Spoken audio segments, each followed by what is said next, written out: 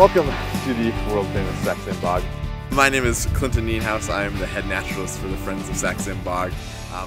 And the first bird that we're going to profile is sharp-tailed grouse. In particular, their lekking behaviors. And with sharp-tailed grouse, they use this habitat that we're in right now.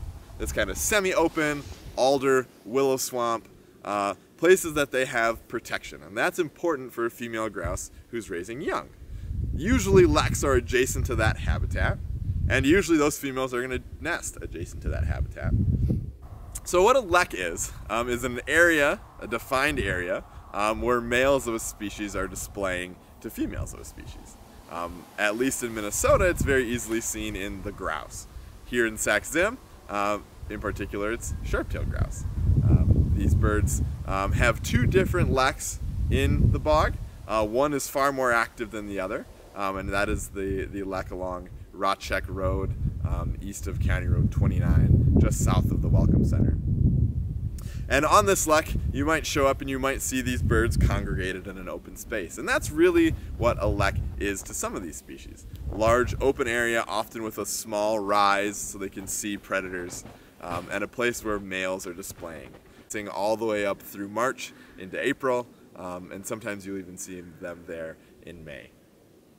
But a lek is that place of concentration for these birds. With sharp-tailed grouse, you get a lot of dancing. So first of all, if you're a sharp-tailed grouse, you get your name because of your sharp tail.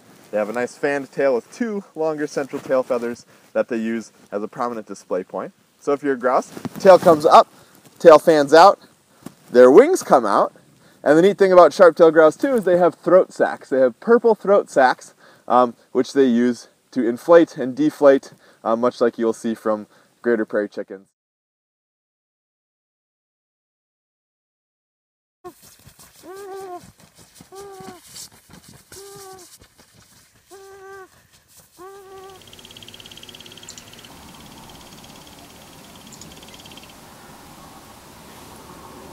You can tell the female grouse on a lek by what she's doing. She's walking around, kind of wandering through, checking out the males.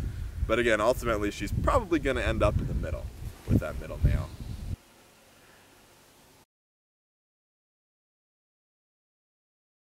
The grouse, they do something called snow roosting. Now, what snow roosting is just basically digging in and getting underneath the snow to help insulate you. So to get out of that, what these birds will do is they'll dig right in under the snow. They'll have an entry hole, wiggle their way down, and then they'll move in a little bit. And that's going to keep them warm, and quite warm.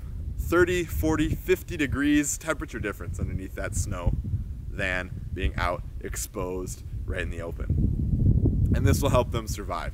This keeps their metabolisms a little bit lower. They don't have to burn as much food to stay warm. Their feathers can help them do that, but being under that snow adds a second layer of protection for these birds. Now, finding a snow roost is very difficult. These birds are very good at hiding their entrances. Their exits, however, can be a little dramatic. If you were walking in an area like this, you may kick up a grouse. They won't give you any warning. They will just explode out of the snow, leaving very well-defined entry and exit holes.